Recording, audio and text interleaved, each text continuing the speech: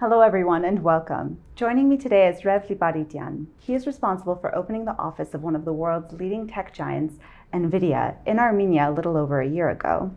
NVIDIA is a technology company that's responsible for designing and manufacturing graphics processing units, or GPUs. Now he's in Armenia to participate in the Second Annual FemInno Conference. Thank you, Rev, for joining us today. Thank you for having me. It's a pleasure to be here. So I think that the most common question that you've probably ever heard is, why did you open the office of NVIDIA in Armenia? But a year ago that you said that you hoped that one day Armenia will be able to develop enough so that you could justify opening a site here. So I guess my question to you now is, after a year, or a little bit over a year that has passed, can you say that your decision has been justified? Absolutely. Our office here is thriving. There's great energy. Turns out that out of all of the offices we have in every country, or in all the countries we have offices in, participation in our office here post-COVID is greater than all the rest of them. Oh, wow. More people come into the office and work together in Armenia than in any other office NVIDIA has anywhere in the world. Oh, that's interesting. Percentage-wise. Right. What we found is that Armenia is a very welcoming place for NVIDIA, and there's a lot of great talent available here for us to tap into. And you've been visiting and coming back and forth to Armenia since 2005. Yes. What trends have you seen? What kind of, I'm sure you've seen it develop over time. It's been amazing, the transformation that I've seen here over this time, and especially in the past 5 years or so. I believe that it's accelerated greatly. When I first came here, I was living in Moscow in Russia. I helped open our office there at that time, which was new, and lived there for 4 years. My hope was that what I did in Moscow, I would be able to do here at some point. In 2005, it wasn't quite ready for us. Had we have opened it back then, we just wouldn't have had the specific kinds of talent that we need and the culture around having a big tech company. But that changed years ago. I think that a big part of that has been, quite frankly, it's been Tumo. Oh, interesting. Okay. Tumo opened its doors to our Armenian teenagers here over 10 years ago. Mm-hmm. And if you look at which generation was the first cohort that graduated, it's around that time I started feeling the transformation here, about 5 years ago. So they started at 12 years of age.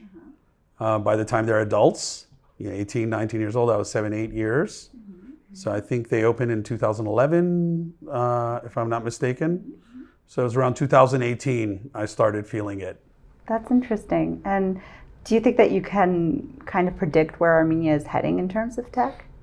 Well, I think for anybody that's been here, if you go just spend any time in the city, go sit at any of the cafes, you'll see that there's a very tech-savvy generation that lives here. Many are sitting cafes coding. I noticed them writing Python and C++. There's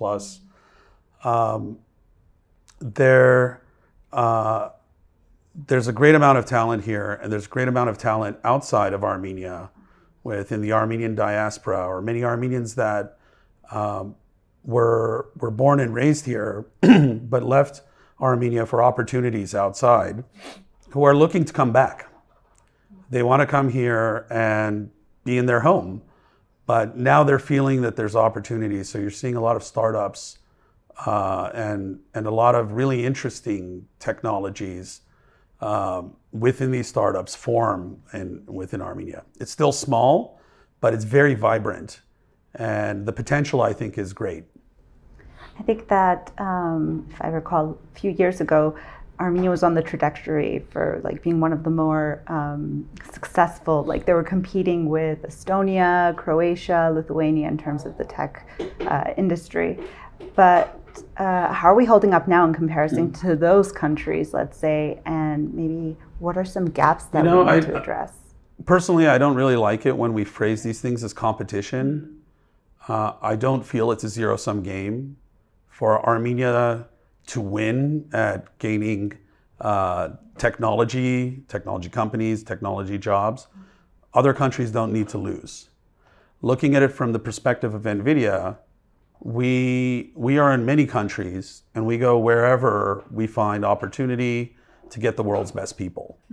And so all of the other countries you just mentioned would also be potential places we can open offices if that potential exists. What we look for generally anywhere we go, because we're on the cutting edge of technology, we are inventing new types of computing. Artificial intelligence was essentially born on our computing platform, and we are one of the biggest companies in the world that are advancing this thing. We look for ecosystems that form. It's a combination of academia with the universities, startups, and other larger companies that come and invest in the ecosystem as well. And we're seeing the confluence of those things here in Armenia, so it made sense for us to be here.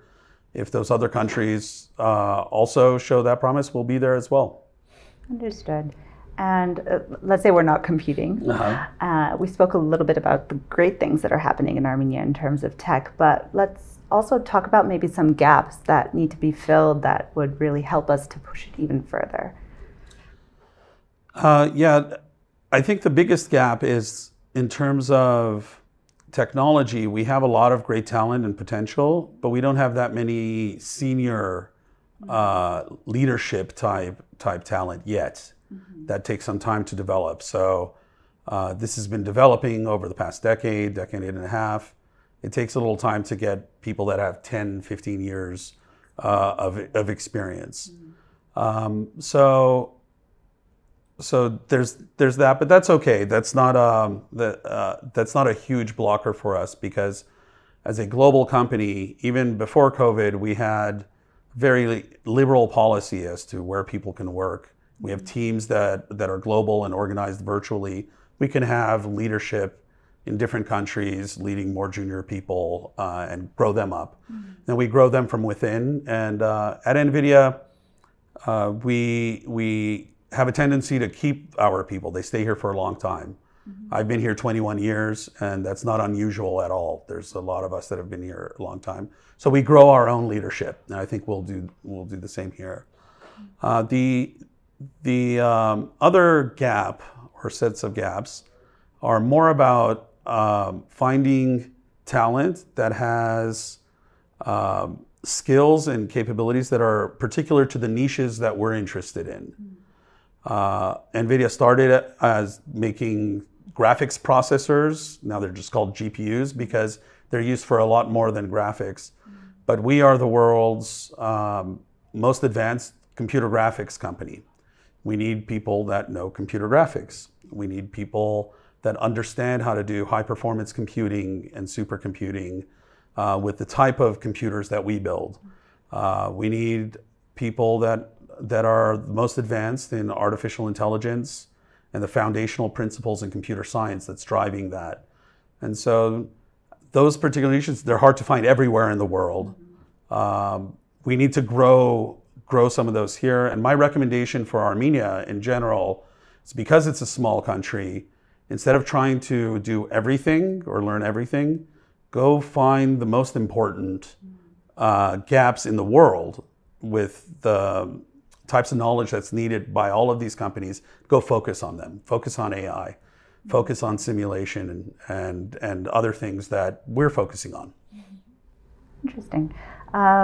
So you're here for the FemInno Conference. Yes. And that's talking about, it has a focus on women in technology. Right.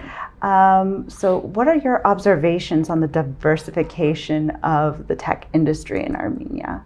You know, I have to say that I'm extremely pleasantly surprised at the participation of women in technology here.